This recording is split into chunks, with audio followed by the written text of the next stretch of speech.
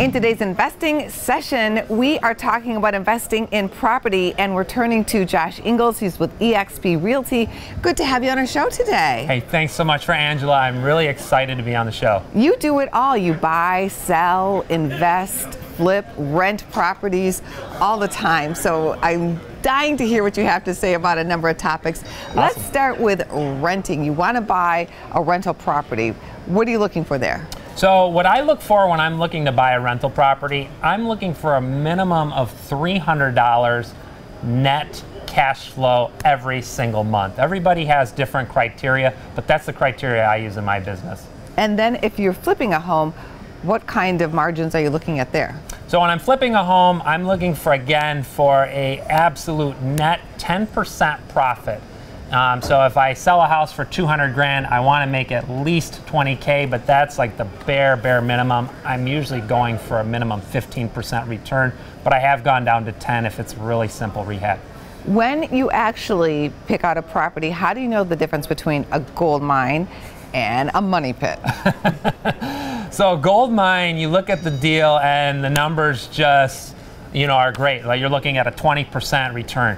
Money pits a lot of times is when it's an older home, or let's say it's a historical home, for example. I've made the mistake of doing that. The rehab becomes really expensive, or it's going to take you a very long time to do the renovation.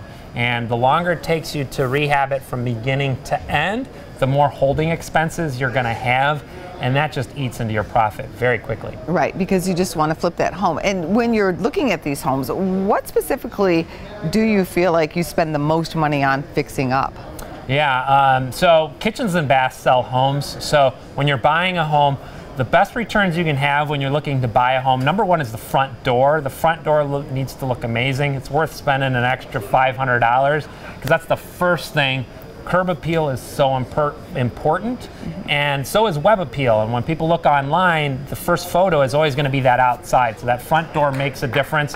And then inside the home is those kitchens and bathrooms. That's where you want to spend the money. How do you deal with rentals? Because sometimes getting rent money can be kind of tricky and painful at times. Yeah, the key to success if you're going to build a rental empire, in my opinion, is have a great property management team. Now, what about when you're actually investing in property? Do you ever just buy a property and hold on to it with hopes that down the line it's going to be worth more money? Yeah, so I don't, because I look at that more as speculative, meaning you're counting on the markets to rise. And I think a lot of people got in trouble in 06 and 07 that people were looking at that. So it has to make sense today. How are you finding the environment recently or lately as far as picking out properties? Have there been any changes that you're noticing?